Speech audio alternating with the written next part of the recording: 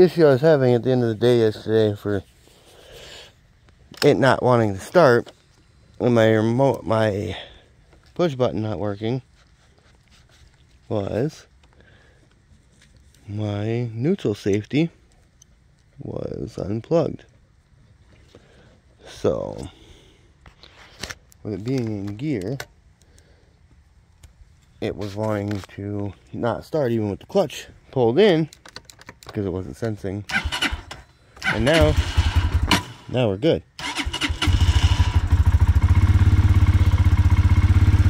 I wonder if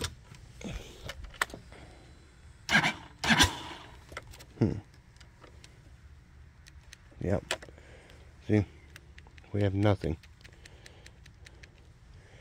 Nothing. This is what we were dealing with at the trail. And sometimes it's the absolute simplest of solutions.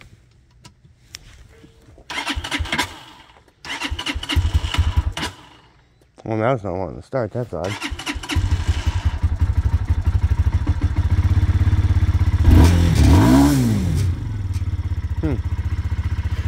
Probably because it's only like 28 degrees or something like that right now, and it's been rained on all day. Oh, and snowed on. So, simple things. Check the minor things. But when you're out on the trail and you're losing your damn mind because things are not starting and you're in a hurry and in a rush to get off the trail, yeah, everything else is working. Yeah, everything else is working. So the only thing that stopped working yesterday was the starter button, and we found the solution to the starter button. So that's simple, already solved.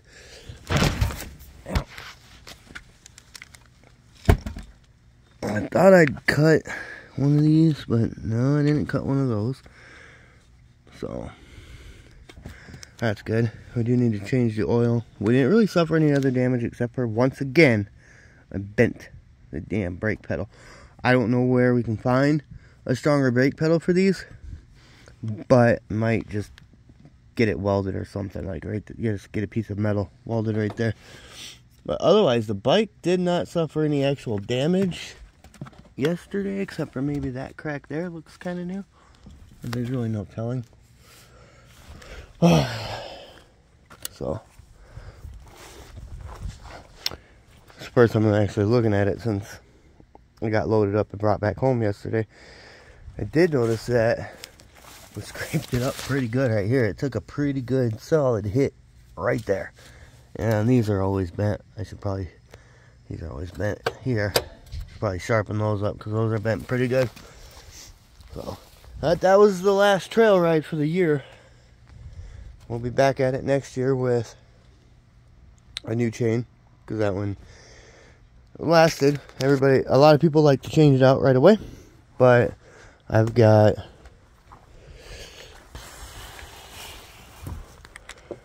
what do I even have on that? 1,140 miles on it. So with 1,140 miles on it and nothing major really broken,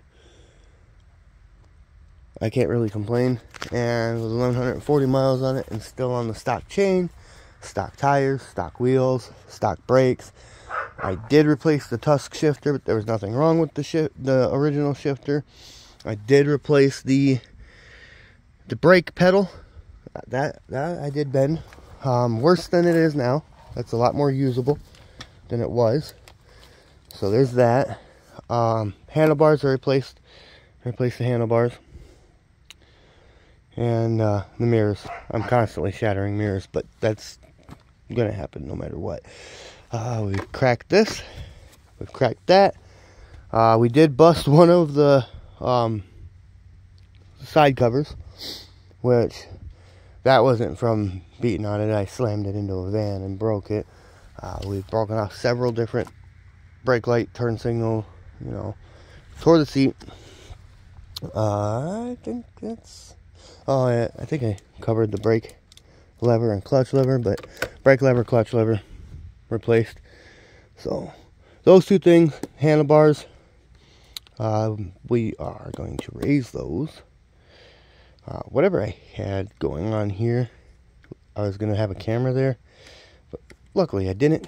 So that's broke. Phone mount is attached. It didn't get broke. I think that's it. I think that's all I've broken. I had a trunk on there. Broke that. It's not stock, so I don't really count very much. Don't know what's up with the zip ties down there, but the chain thing here, the chain guide, that's just kind of electrical taped on there, so not ideal. I think that's it. Overall, it has held up. It's been on single tracks, so 3 different single tracks now. It's been up and through the woods. It's been jumped. It's been wheelied. It's been redlined out. It's been dropped. It's been thrown onto a trailer. Been thrown off of a trailer.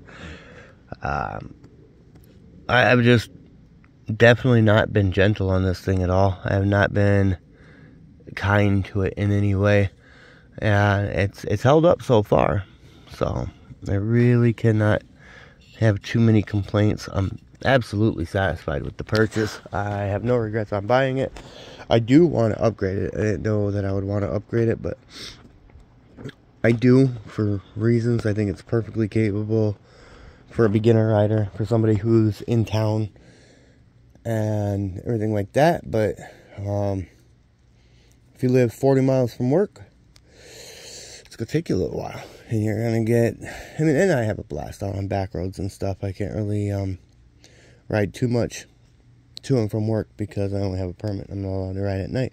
And I, of course, would never do that. So, the other thing that I have replaced was these. I did put grade 8 bolts. And instead of them going in the other way where the nuts are on the inside, I took that off. Put the nuts coming in, the bolts coming out this way. I had to grind off one of the rounded ends, just grind it flat to where there's a tab in there. Drop it on there, tighten it down. They haven't come loose even a little bit. So, but I will over the winter, once I get it put up here. I'm going to, again, upgrade the chain. I'm going to tighten all the bolts. I'll probably replace that thing, but that screw there won't come out. I don't know if it's supposed to or not, but it won't.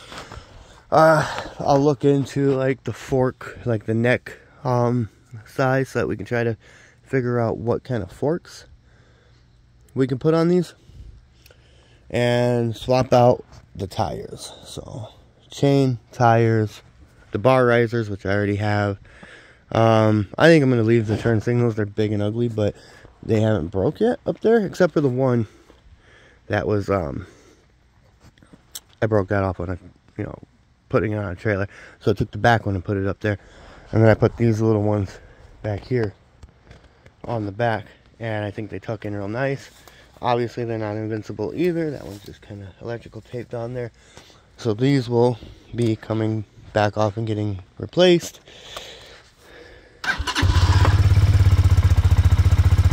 Same thing here.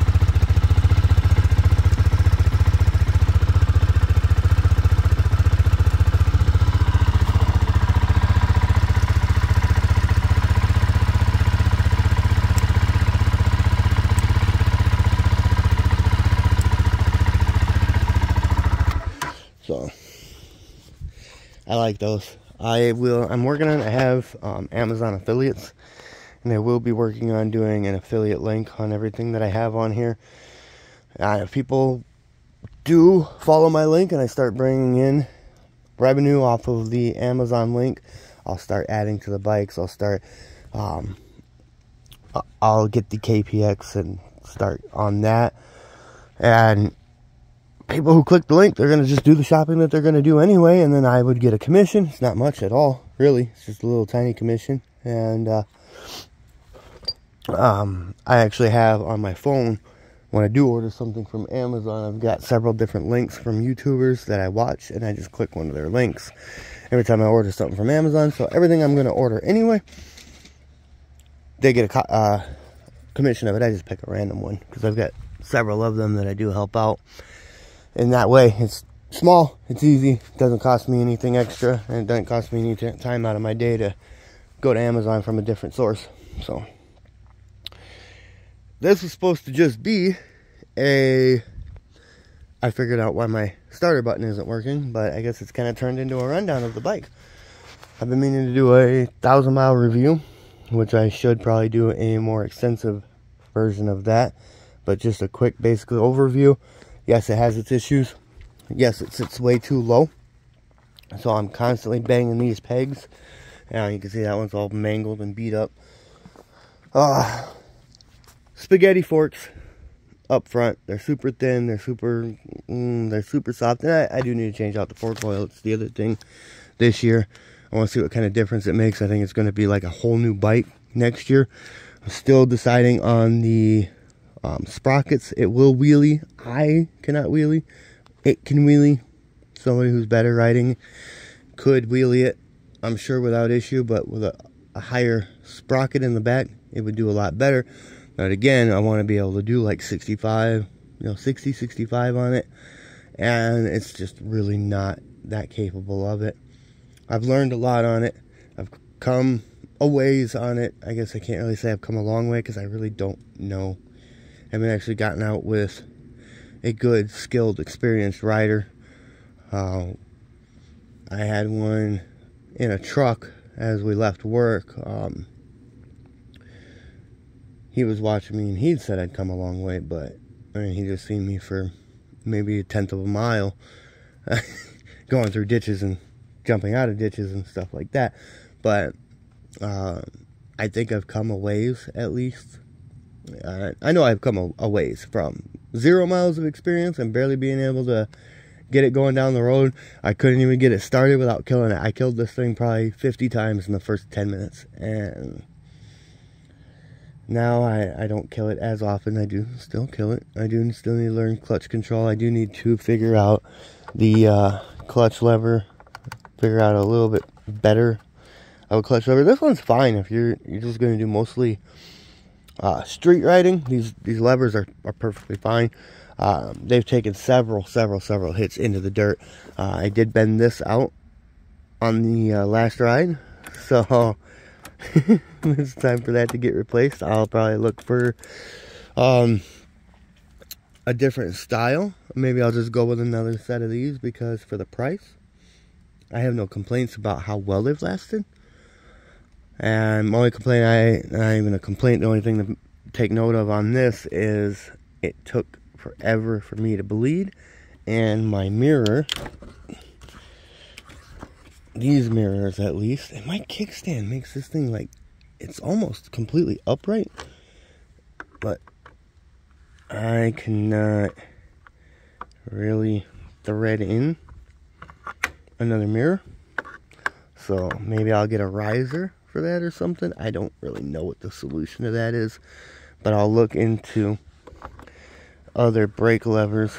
But again, once I start figuring out the affiliate links, I think I might have stripped this thing out on that last ride. Maybe I can't really say too much about, I guess, I mean, it's been off on many times.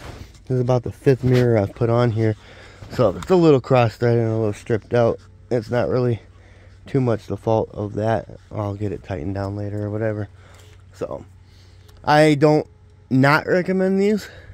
If you can afford something better, there is definitely better. This is definitely, I've got it secured tight like that, so it's not really adjustable anymore. This one I think still is. So yeah, this one still kind of is.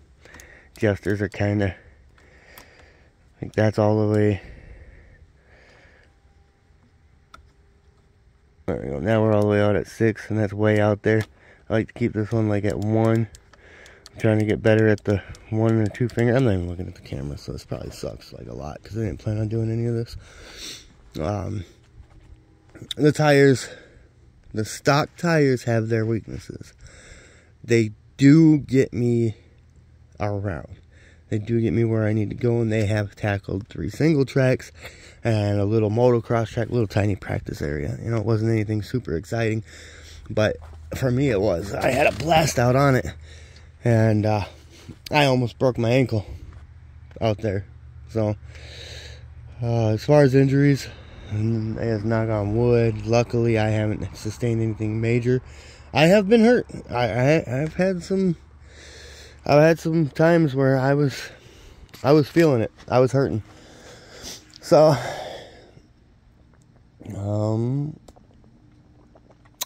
that's about it. Everything's super simple. The brakes, drum brake is super simple. I've had that torn apart, and it was easy for me to figure out. I didn't really have to look anything up. Getting it adjusted properly is probably another story. I would prefer the disc brake. Some people say they prefer the drum because then it won't bend on a trail, but I guess there could be some validity to it. I haven't had any issues with that one bending. I'm not a hardcore rider by any means, and I'm not as aggressive out there as some because I suck. So that's part of that. I will do an actual review on this thing, but I was out here and it just kind of, I'm ADHD. I'm rambling. I'm surprised I'm still on this bike. Actually, I should be off somewhere else. Probably because I'm supposed to be off somewhere else. So this is kind of, I'm hyper focusing on this, I guess. But that's it. I think that's all I can really say about it. Gas mileage is about 80, 85, and it's a blast. And it never doesn't start. Sometimes it doesn't really want to, but that's usually when I beat the shit out of it. It's got a gas gauge. Speedometer's way the hell off. I have no idea what the top speed really is on it. My girlfriend behind me said I was hitting about 65 to one day. And I'm 5'8"-ish. And 210, 220 pounds. And I say 5'8"-ish because certain people that I work with that might see the video, you know, I'm 5'10", 5'13" or something like that. We'll just go with that. If they see the video, we're not gonna. There's a going argument that we don't need discussed if they catch this. So I'm like 5'15" or something, and I'm still like 210, 220 pounds regardless. So height doesn't really matter as far as the speed goes, but as far as being on the bike and as far as fitting the bike, I think it's a great fit. Again, I don't really have anything to reference it off of, but I mean, I am flat-footed right now. And this is up on a hill a little bit, but when I stop at like lights or trails or whatever, this foot goes down nicely. I could probably get a taller bike and make it work, and it'll be alright. But so short riders, this is a great bike. Tall, super tall riders, probably not so good for you, you know. But you know, people who are somewhere between 5'8" and 5'15" are it's ideal for them. So, but I'm just gonna end it there, and then I'll make an actual review. I'll take notes so I don't ramble and wander